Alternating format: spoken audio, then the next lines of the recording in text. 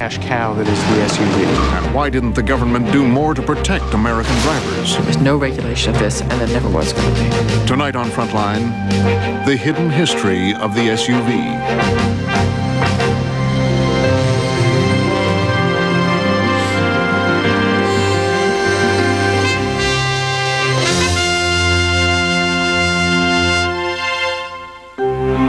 Tuesday, the 19th of June. I'm David Brancaccio.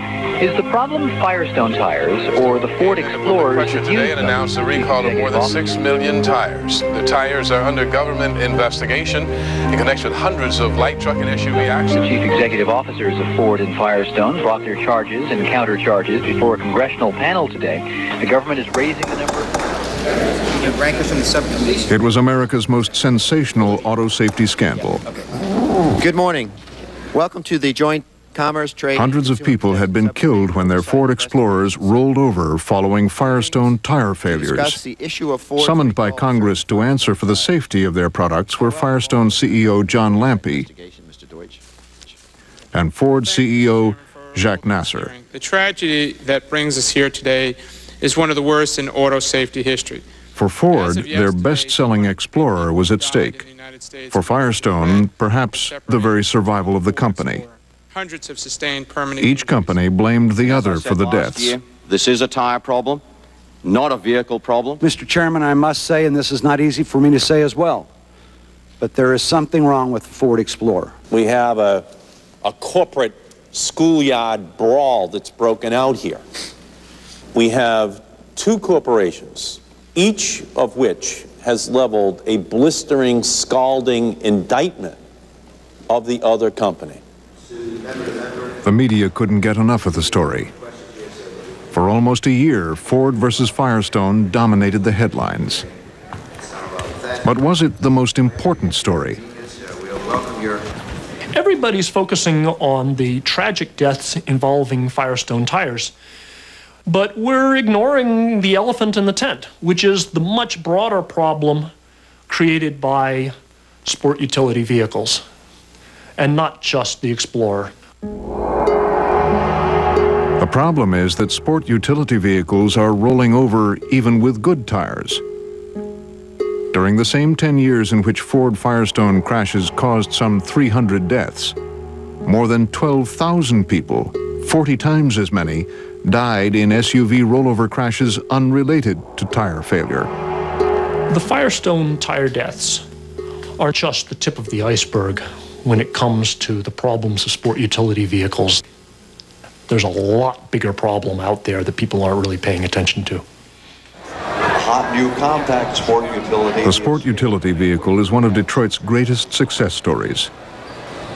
1 of every 4 new vehicles sold in America is an SUV. The best-selling sport utility in the world, 12 years running. That's the Explorer, that new Explorer. For shoppers, there are dozens to choose from. They sport power. This will deliver 270 horses. They offer luxury. Truck, so you get all the amenities of a Cadillac on the inside in the cabin. SUVs have become a favorite of American families.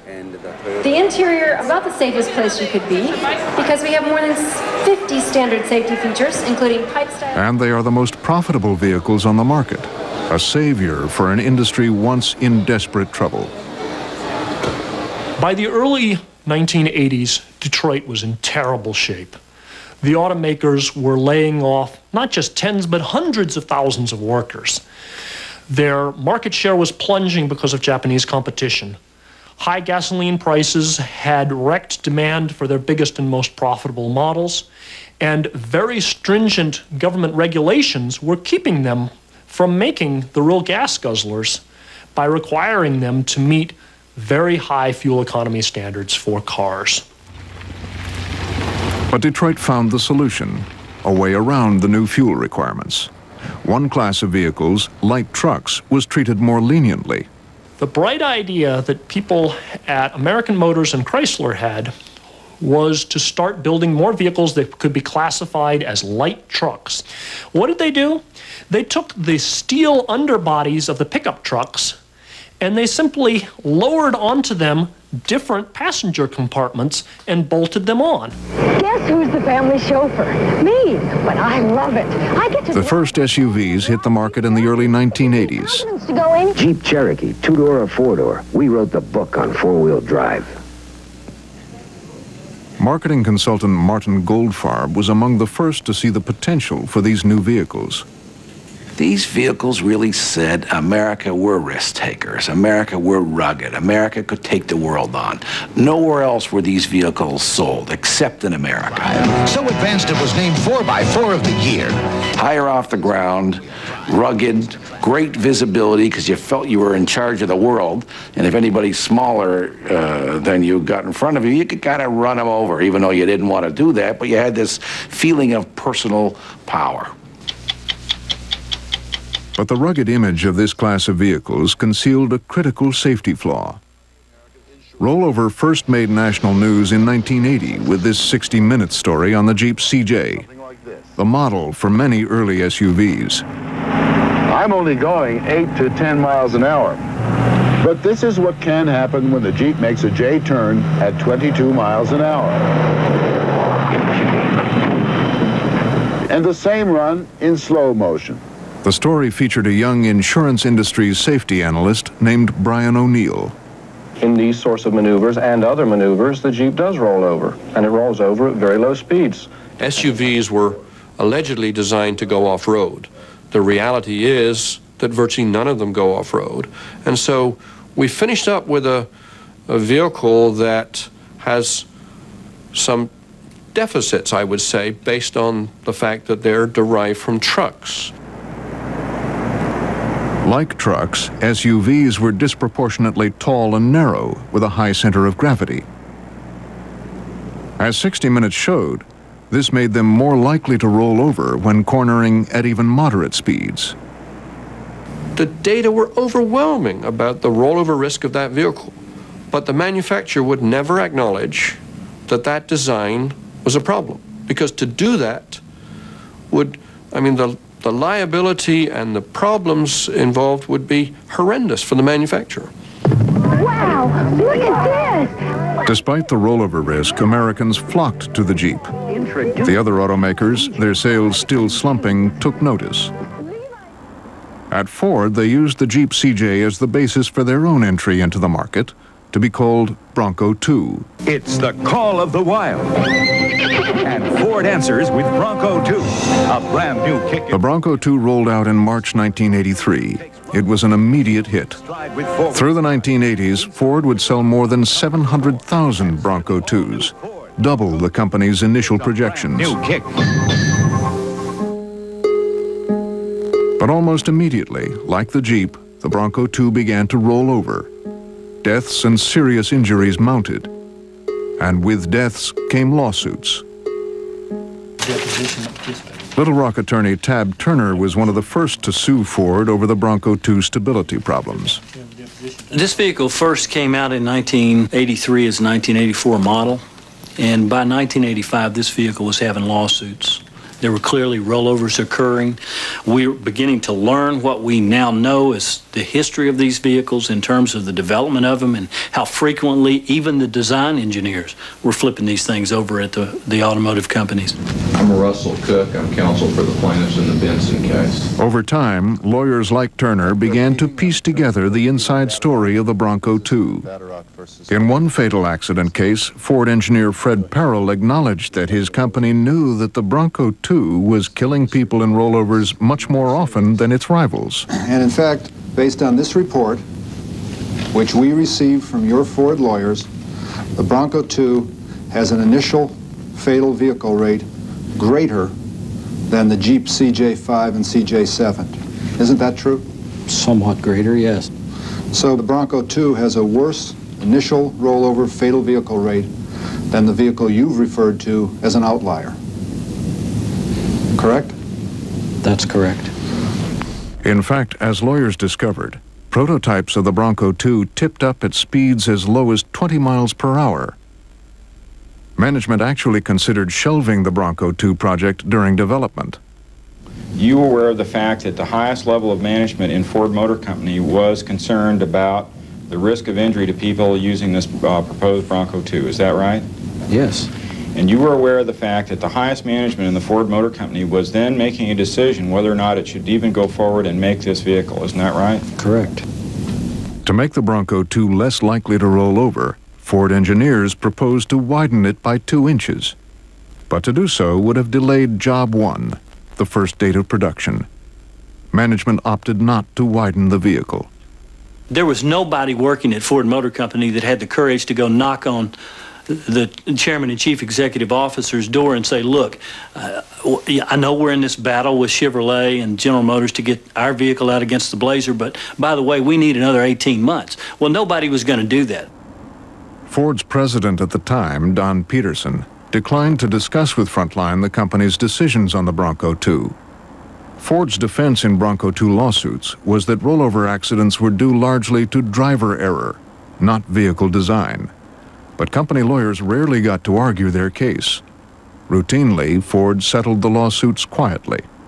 There were significant lawsuits aimed at the Ford Bronco because of its tippiness, but they didn't produce major design changes, in part because the profit margins on these vehicles were so high that one can handle the product liability without making a major commitment to a totally different kind of design. There wasn't that pressure. If settlements were apparently a price worth paying for SUV manufacturers, they also meant a quick, certain payoff for plaintiffs and their lawyers. And so a pattern on SUV safety was set: lawsuits, settlements, secrecy. If the brewing problem of SUV rollover were to be tackled, it would require action by a federal agency, the National Highway Traffic Safety Administration, NHTSA. For a time in the late 1970s, NHTSA pushed through a rash of new regulations and investigations under Ralph Nader protege Joan Claybrook. During the Carter administration under Joan Claybrook, NHTSA was a very aggressive investigator. They did things that drove the automakers nuts, like, for example, releasing television footage of the Ford Pinto bursting into flames. The vulnerability of the Ford Pinto to rear-end collisions was verified in federal safety tests. But all that changed when Ronald Reagan was elected president. The U.S. auto industry remains the best in the world. It simply needs the freedom to compete, unhindered by whimsical bureaucratic changes in energy, environmental, and safety regulations. The Reagan administration came into power to deregulate. And they took lists of regulations to abolish from the industry the day they walked into the White House. George Bush, the vice president, was put in charge of the regulatory task force, and within 4 months of coming into office had published a list of actions to help Detroit. Alan Camm was an attorney at NHTSA at the time. The Reagan administration actually rescinded several regulations that were on the books, and we were told immediately any proposed or pending regulations, forget about those. The effort was going to be to repeal existing ones. New ones, no way. And yet, this was the NHTSA to which Congress would turn to deal with the growing danger of SUV rollover.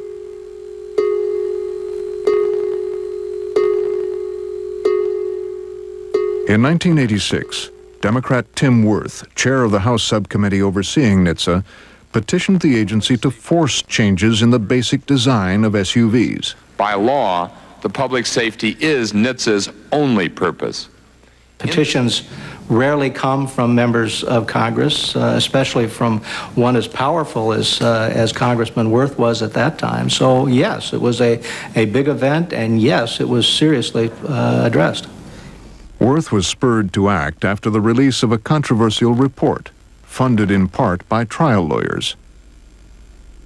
Using a mathematical formula called static stability factor, the researchers purported to show a link between a vehicle's dimensions and its stability.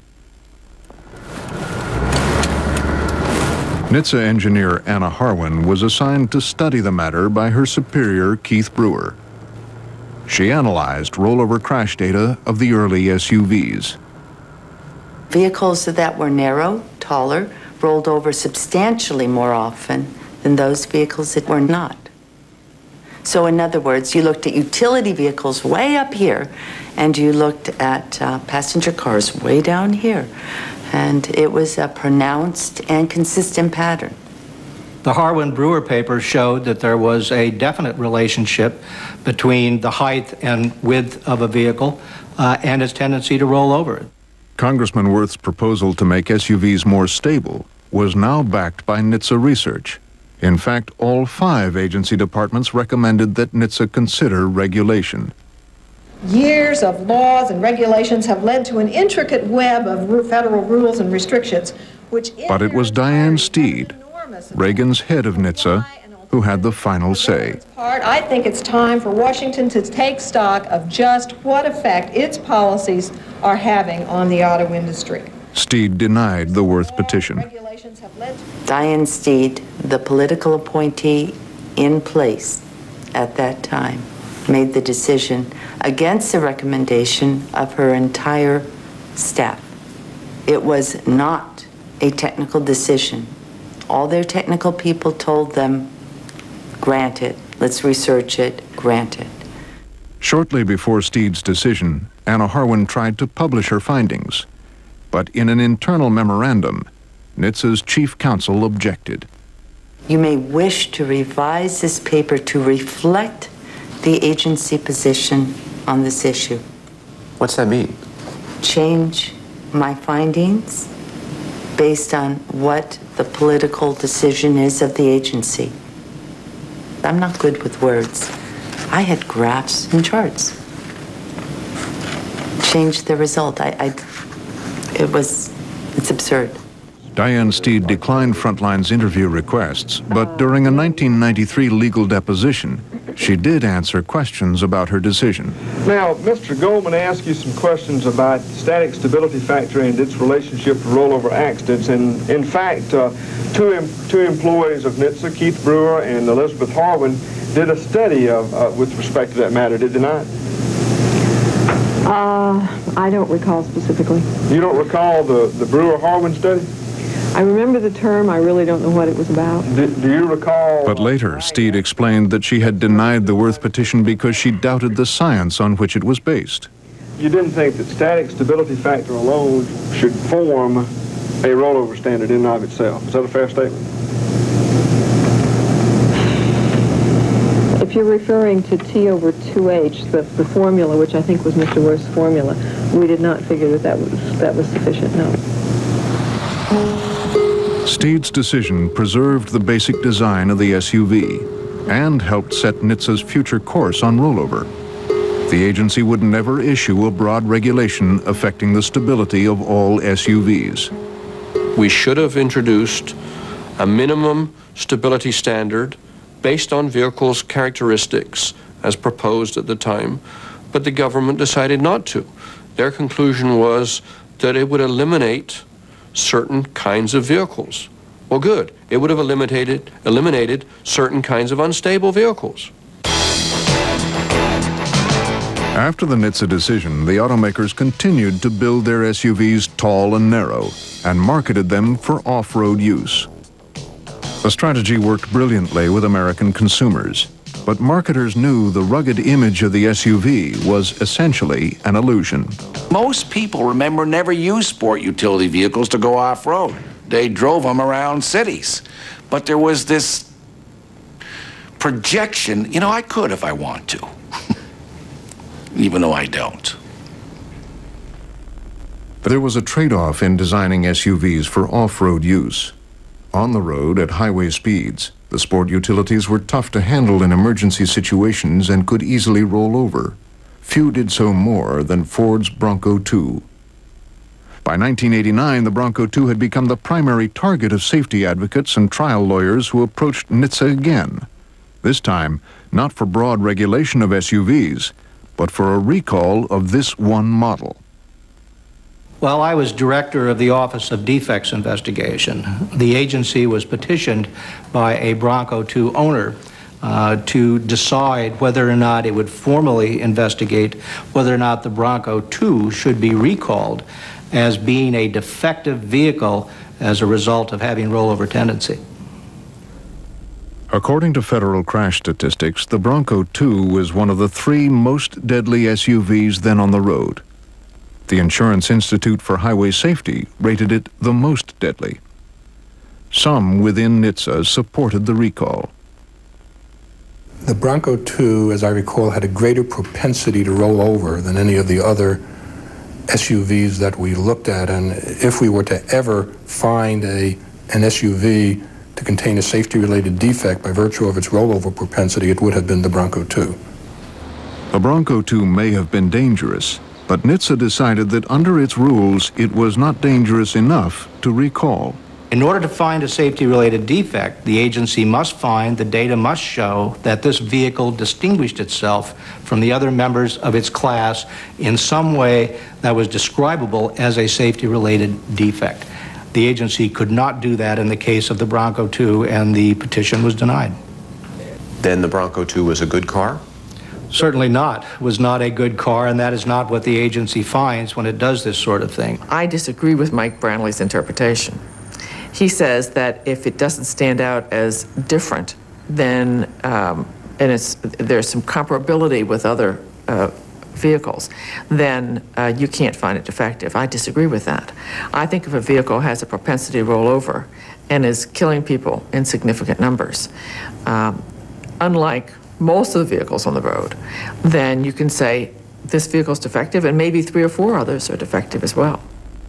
The chief of NHTSA at the time, Bush appointee General Jerry Curry, cheered his agency's Bronco 2 decision as a victory for consumer choice. I have an SUV because I live on a mountain, and I like to go off-road where I live. And I think people like me want that kind of vehicle. Should I have the right to buy that vehicle? Absolutely. Should the manufacturers then make that kind of vehicle? Yes. Is it more dangerous than a vehicle that is lower and wider? Yes. I'll take the trade-off. But General, 90%, above 90% of the people who buy SUVs never go off-road with them. And is it your contention that those 90% of people don't deserve protection from rollover, but that they ought to know, just intuitively or commonsensically, that these things are more dangerous and accept that risk? My contention is that the American people are not stupid. They buy what they want to buy. They know that vehicle is higher. And if all of the TV press you've gotten over the last 20 years, you don't now know that an SUV is not like a car, something is wrong with you. People did buy SUVs, and they continued to roll over. During the next 10 years, more than 1,000 people would die in Bronco 2 rollover crashes alone. The Bronco 2 was the big investigation. It was the bad actor. And when the agency refused to do a recall of that vehicle, it gave a pass to every other SUV. It essentially sent a message to Detroit. You can make your SUV as rollover prone as you want to. This agency is not going to find that's a defect. Back at Ford, designers were busy building the next generation SUV, codenamed UN-46. This vehicle would ultimately be called Explorer. Explorer was a vehicle to replace the Bronco 2 or to grow from the Bronco 2, because the Bronco 2 had a limited audience. And it was more a male, single, or young couple vehicle. Well, this was going to be a family vehicle, but gave you that same sport environment, that same outdoor feeling that a Bronco 2 did. But the Explorer's engineers couldn't get away from the problems of the Bronco 2. Just 8 months before Explorer was to roll off the assembly line, Bronco 2 failed handling tests conducted by Consumer Reports magazine. The magazine warned readers away from the vehicle. Alarmed, Ford engineers raced out to the company's Arizona proving grounds to put the Explorer prototype through the same test. Roger Simpson was the project manager on the Explorer. He explained the tests in a later rollover lawsuit. In 1989, sir, was it Ford's goal, as far as you knew, to pass the Consumers Union test, that is, to go through the course without experiencing wheel lift? Ford's goal was to subject the UN-46 prototypes to that test procedure to determine what effect it might have on a new product that we're about to put into the marketplace, so that if and when Consumer Report were to repeat that test on a production vehicle subsequent to Job 1, we wouldn't have any surprises. But there were surprises. When Ford put the Explorer prototypes through the Consumers Union test, they repeatedly tipped up off the ground. Ford engineers scrambled to find a fix.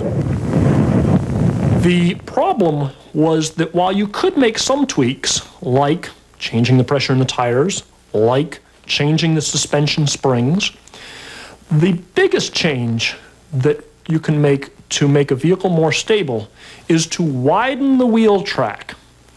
And you cannot widen the wheel track on a sport utility vehicle without basically scrapping it and starting over.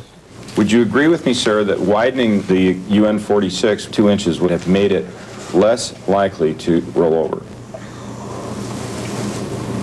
Generally, that is a directional improvement to vehicle stability. That's correct. A directional improvement. Does that mean it makes it more safe and more stable? Object to the form of the question. It means that it goes in that direction, yes, sir. How much it would improve it, I do not know. Ford's management, under Don Peterson, who declined to talk to Frontline, again decided, as it had in the case of the Bronco 2, to make a series of smaller fixes. But the company refused to widen the vehicle. That one of the reasons it was unacceptable to widen the track 2 inches was because of the $500 million plus investment that Ford had sunk into the Explorer by this time, and the need to get a return on that investment. That was one of the reasons. Yes. They came to a fork in the road. Do we fix this vehicle and take the time to do it right and save people's lives? Or do we go in this direction and cosmetically fix the vehicle, but having full knowledge of the risk that it's going to place the consumer in, and they chose to cosmetically fix the vehicle instead of really fixing the vehicle? The reality is there were choices to make. They wanted to produce a product that would sell to this segment of the market at this price point. You couldn't put everything in it that you want. Something had to come out. And management has to make those choices. But to assume that management is morally irresponsible because they don't put everything they know about safety in every vehicle is, I think, being unfair. A Ford Explorer rolled out right on schedule in March 1990. Big enough for families with the outdoor appeal of the Bronco 2, Explorer would quickly become the best-selling SUV in the world and help ignite an SUV boom. The new four-door Explorer from Ford. Explorer was really a force for change. It was a totally different conception of car. Explore its exclusive. Because there was no such thing as that size car before. Yet it fulfilled a whole set of physical and psychological needs that nobody else had done before. Explorer did it, really did it big time. But the SUV bonanza was almost over before it began. Only months after the Explorer's debut, America went to war in the Persian Gulf. This will not stand. This will not stand, this aggression against Kuwait. Suddenly, the issue of America's dependence on foreign oil was front and center. When Saddam Hussein's tanks crossed the Kuwaiti border, he woke America from her long slumber. No one should any longer entertain any thoughts that our dependence on foreign oil is cost-free. Senator Richard Bryan of Nevada proposed to raise gas mileage requirements, called CAFE, 40% by the year 2001, and include the new class of SUVs. The Bryan bill drew support from both Democrats and Republicans. It made so much sense.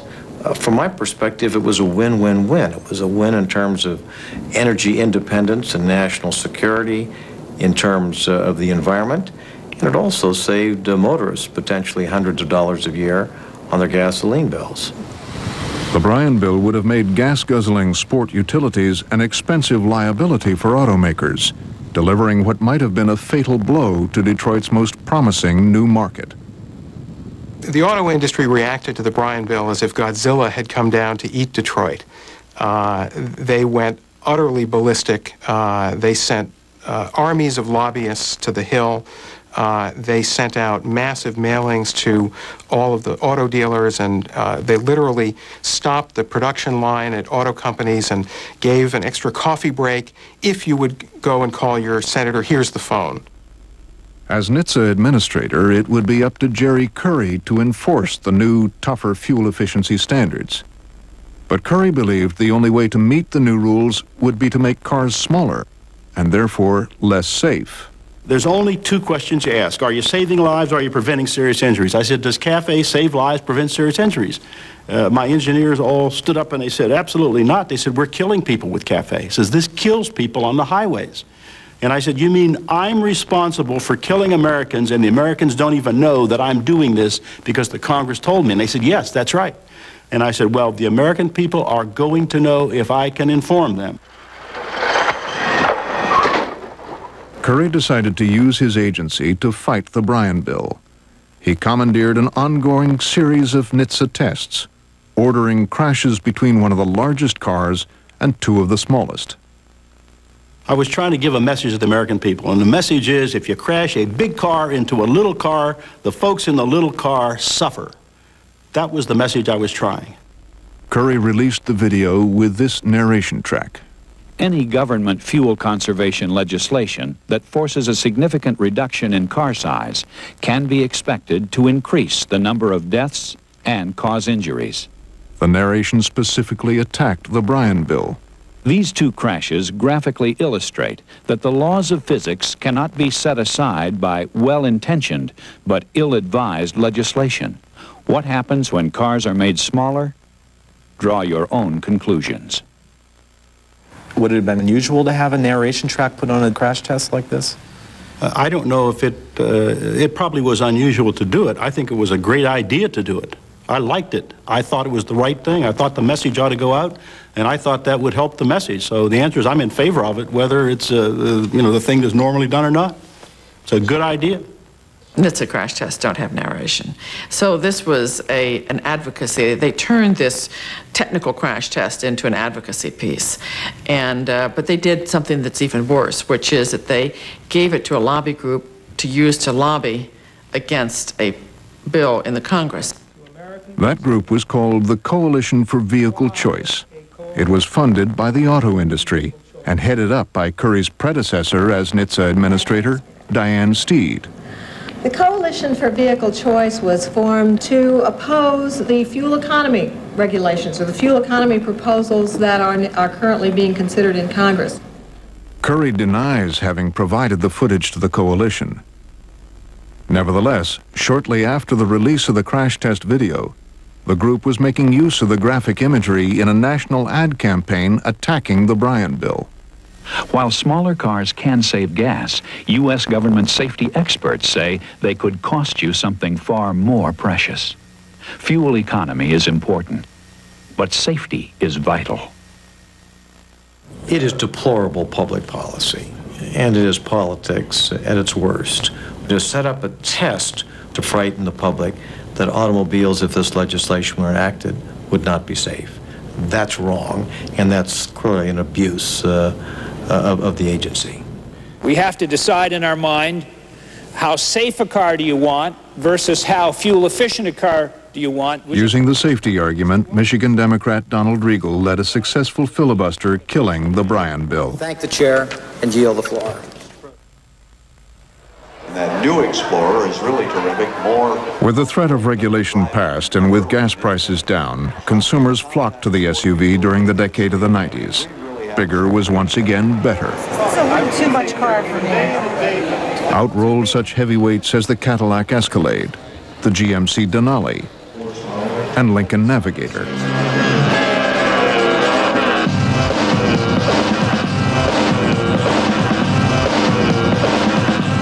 And to top them all, a civilian Humvee. Now let me tell you a little bit about the H2. It's basically ruggedness with luxury. That's what I call it. And this car, it's what I call the throw weight argument of auto sales. If you see that somebody else has a bigger vehicle than yours, then you need to get an even bigger one. People are being inveigled into getting into bigger and bigger armored vehicles in order to engage each other on the highway.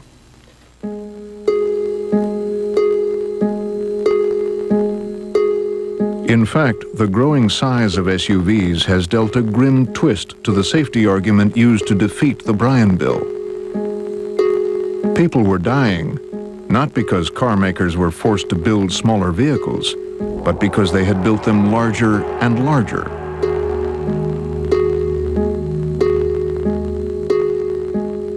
The Explorer and other sport utilities are built in such a way that makes them extremely dangerous to cars. In fact, a federal study found that the Explorer is 16 times as likely as the typical family car to kill the other driver in a crash.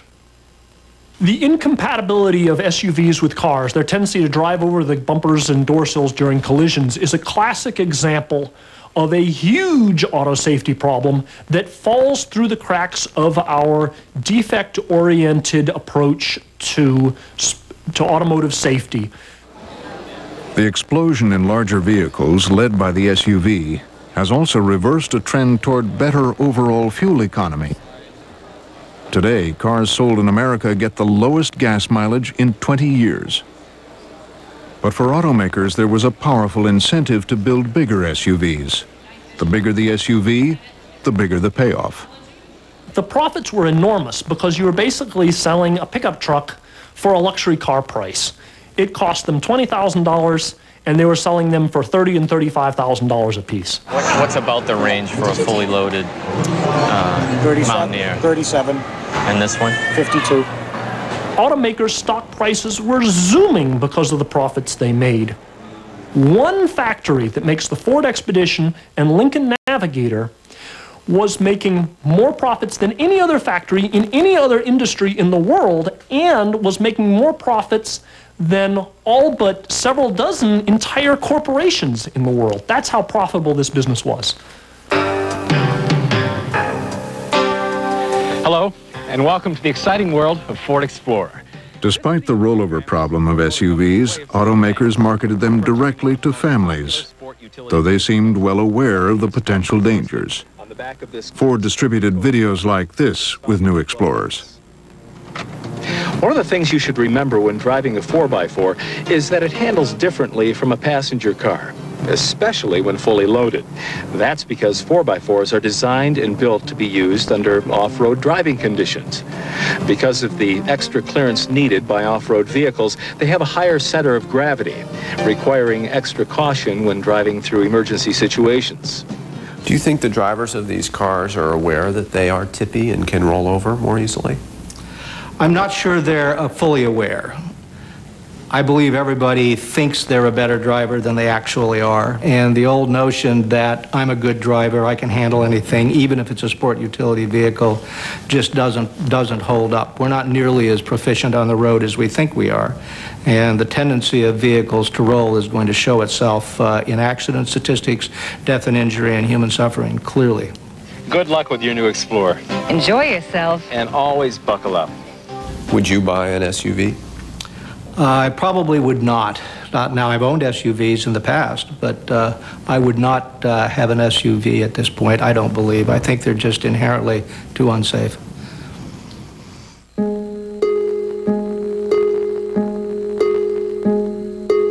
As sales of SUVs rocketed through the decade of the 90s, death by SUV rollover marched steadily upward, from 700 a year at the beginning of the decade to nearly 2,000 a year by the end, just as overall highway fatalities were on the decline.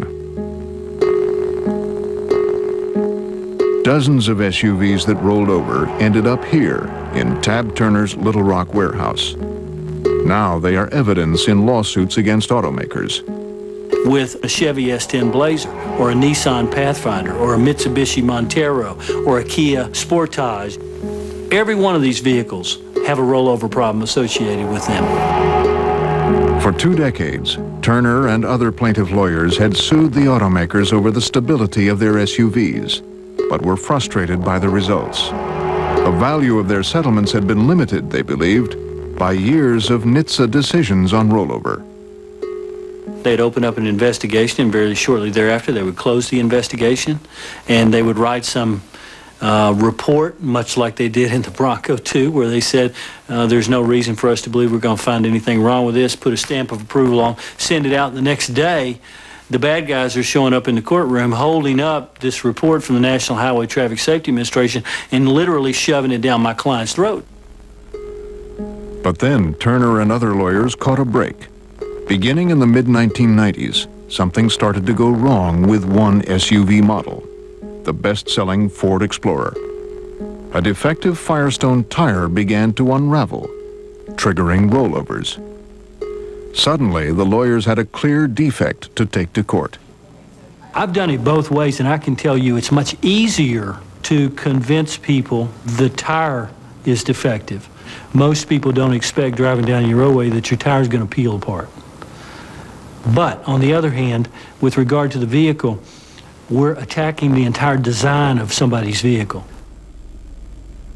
The tire cases threatened high jury verdicts, so Ford and Firestone paid growing amounts to settle them in secret, and the problems stayed out of the public eye.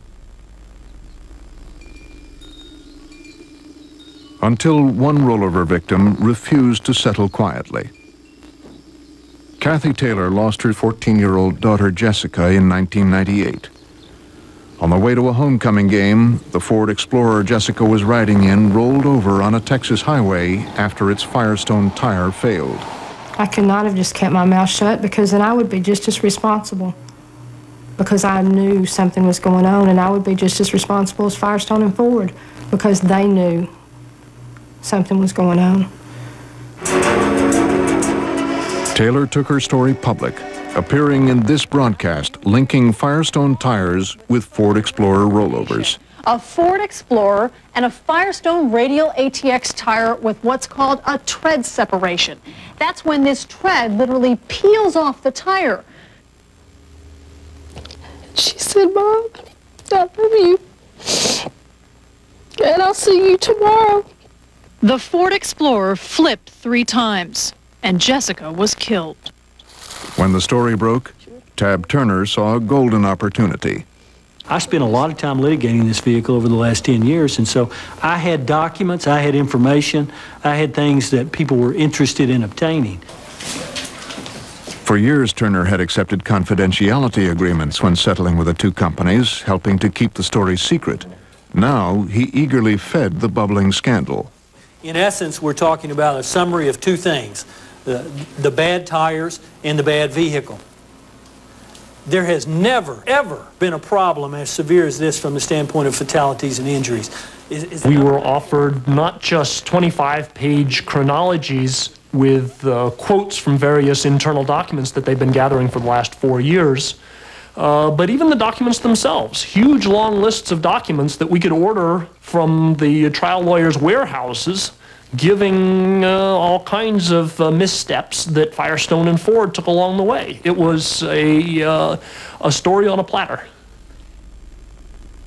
Even though Ford Firestone accounted for just 300 of more than 12,000 SUV rollover deaths since 1990, it became a huge story. Federal safety officials today raised the estimate of deaths, possibly linked to those recalled Firestone SUV tires. More fallout tonight from the Firestone tire recall. The government said today that more people may have died because of faulty Firestone tires than was previously. Did it surprise you that it became such a big deal?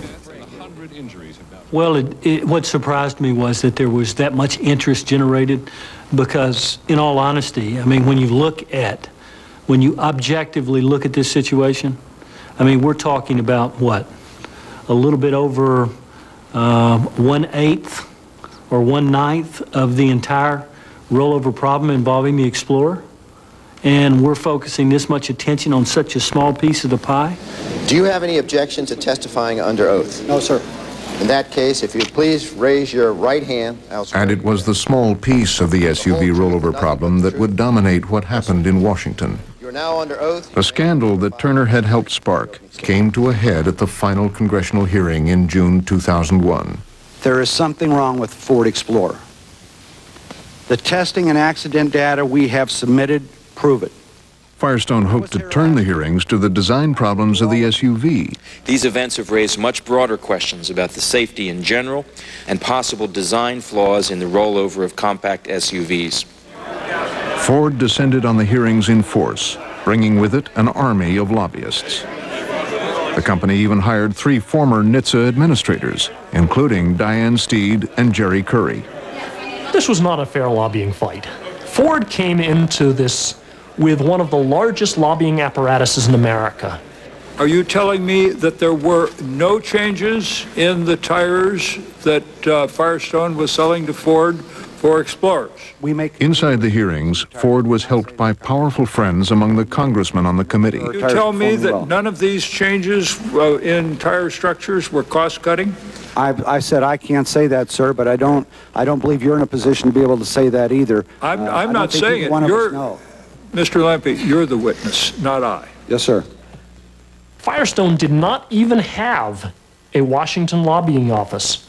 They came into this with really very little preparation, very few connections to members of Congress, and they were caught flat-footed. So Congress focused nearly all its attention on the Firestone tire.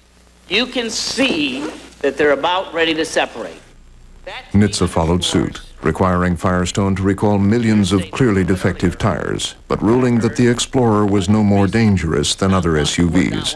In the year following the scandal, Bridgestone, the parent company of Firestone, lost $1.6 billion.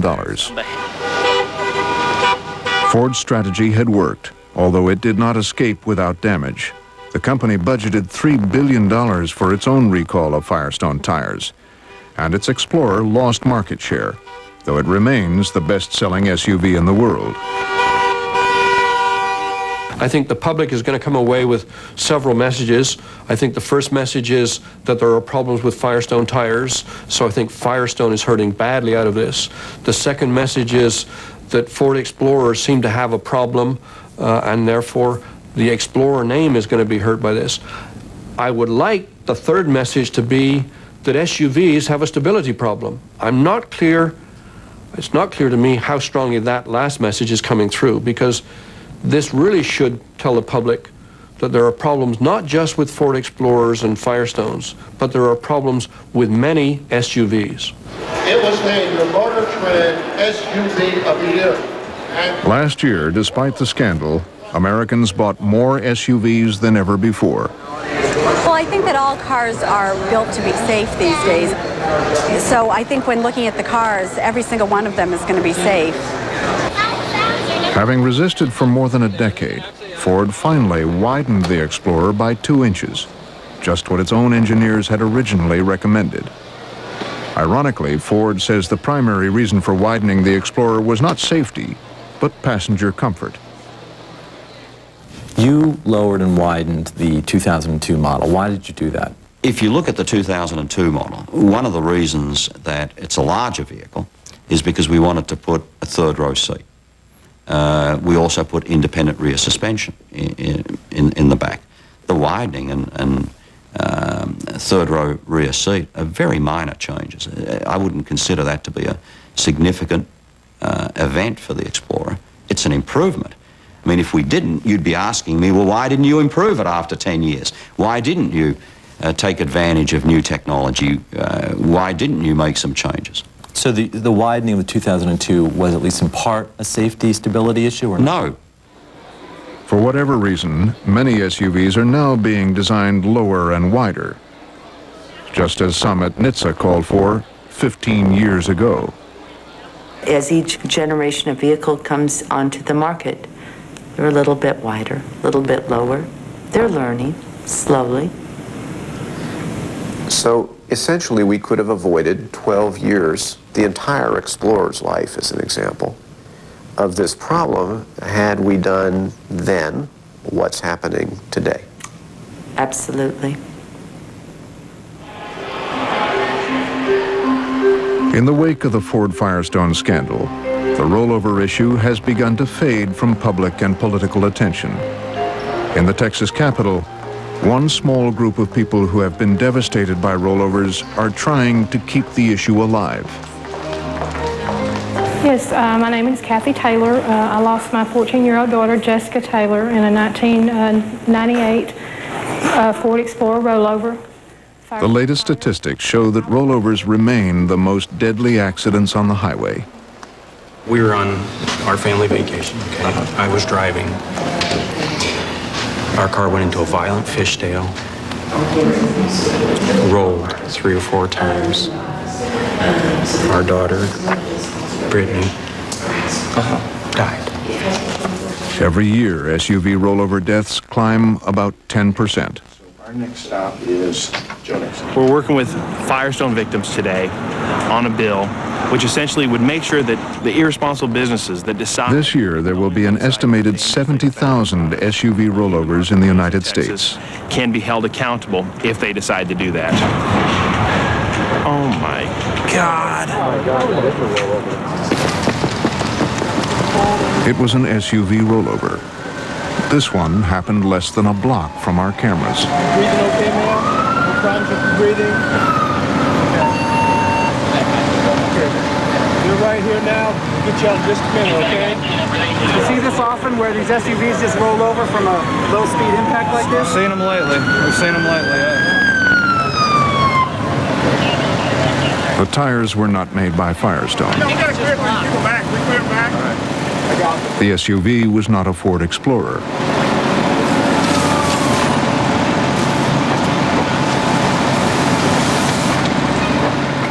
This driver would survive, but in the coming year, a projected 2,000 people will die in SUV rollovers. Are you doing okay?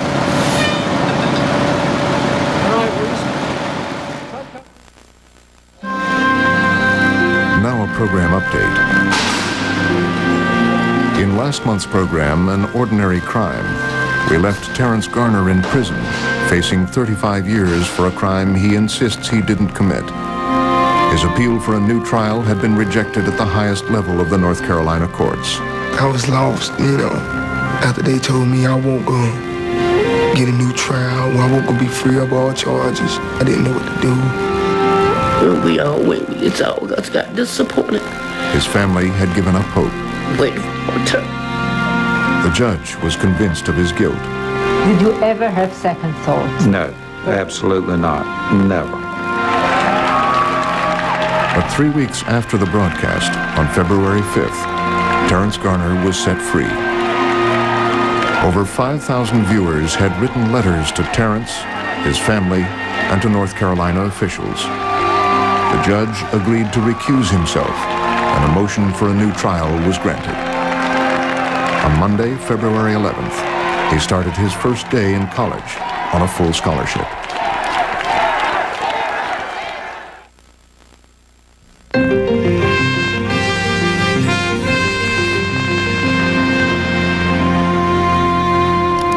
This report continues on Frontline's website, where you'll find facts you should know before buying an SUV. A roundup of decisions on the Ford Explorer. Oval Office audio tape of Richard Nixon's 1971 meeting with Ford executives. And find out on the website if this program is re-airing on your station and when at PBS Online, pbs.org.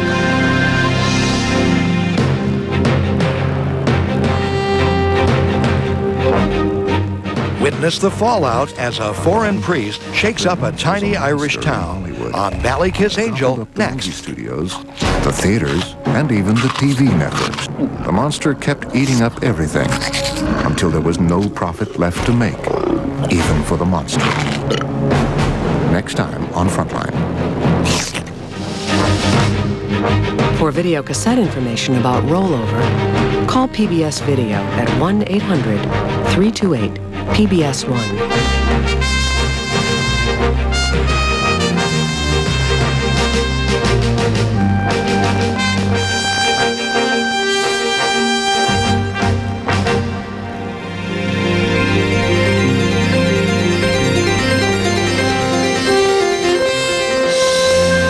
Additional corporate funding for Frontline is provided by Earthlink,